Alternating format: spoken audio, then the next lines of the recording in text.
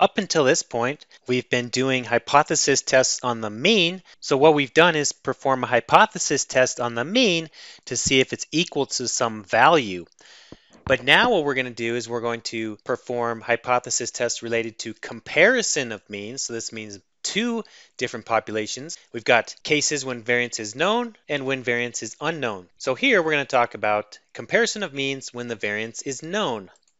For example, the breaking strength of hockey stick shafts made of two different graphite Kevlar composites yield the following results in newtons. We've got composite A and composite B. We collect two samples so we can compute statistics. Now, in this case, we're going to assume that sigma is known. We know it to be 15, and so I've got that down here. I'm not calculating the sample standard deviation because we know what the population standard deviation is. What we want to know is there a significant difference in the mean breaking strength of these two composite materials?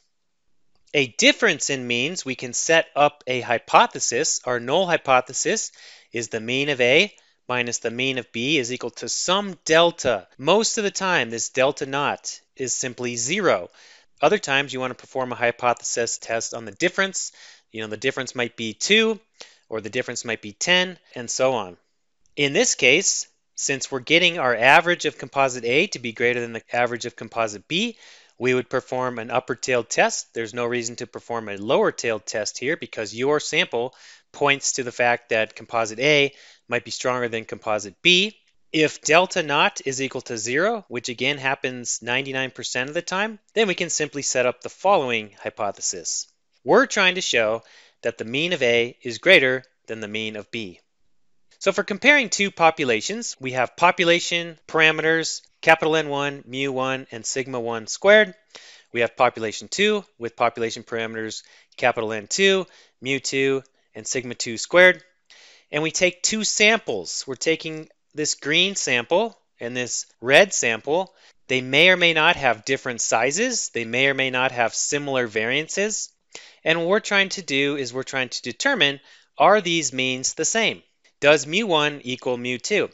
It turns out that this is quite a complex problem, especially when the population variances of these two populations are different. And so in this screencast and the next, I'm going to explain how we can perform these hypothesis tests on comparison of means. So for comparing means, we have three possible hypothesis tests. The first is a two-tailed test. The second is an upper-tailed test. And the third is a lower-tailed test. In this screencast, we're going to be assuming that the variance is known, and I'll talk about the variance unknown case in the next screencast. We take two samples, two random samples from two different populations. We assume that both are independent and normal. Or, if they're not normally distributed variables, we assume that we have large enough samples such that the central limit theorem applies. The point estimator for the difference in the two means is simply the difference between the two averages. That's our best estimate for the difference between two means, and so this points us to using our sample statistics. The variance of the two is equal to sigma 1 squared over n1 plus sigma 2 squared over n2.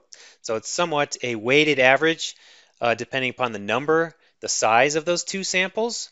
If we transform this to the z-scale, what we can end up with is that the difference in means follows the normal distribution, and the z-value you can compute is as follows. We take our difference in averages, subtract our difference in means, our hypothesized difference in means. A lot of times this is equal to 0, and then we divide by the square root of the variance. I just want to note that this denominator in some of the forms you see later in this screencast is going to be a little bit different because we can simplify it depending upon if the variances are equal or if the sample sizes are equal. So let's take a look at how we might implement this test. Here we have a simple upper-tailed test. The test statistic again is calculated as follows. We reject the null hypothesis if our test statistic z0 is greater than z alpha for an upper-tailed test. And again, commonly the difference is 0, and we're just trying to tell if the means are significantly different from one another. We can also have a lower-tailed test. In this case, the criterion upon which we reject the null hypothesis and accept the alternate is that our test statistic is less than negative z alpha, so we're looking at a lower-tailed test.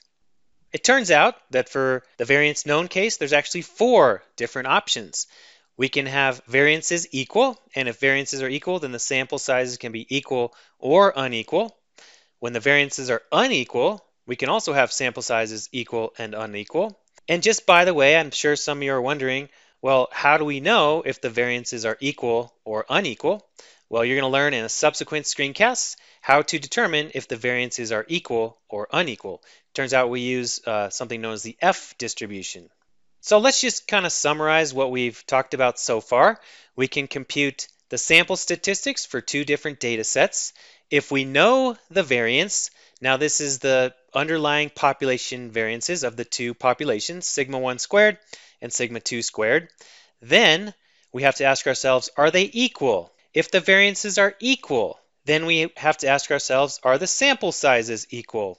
If the sample sizes are not equal, then we're going to do something different. So let's go back to the left side. If the sample sizes are equal, then our test statistic is just the difference in sample averages divided by sigma times the square root of 2 over n. If the sample sizes are not equal, then we end up with the following test statistic. If the variances are not equal, but the sample sizes are equal, then we get this test statistic. And then finally, if the sample sizes are not equal and variance is not equal, then our test statistic is this one, which is the most complicated. You notice here that really all we need is this final one that I showed, this test statistic down here, because all of the other 3 can be derived from this one.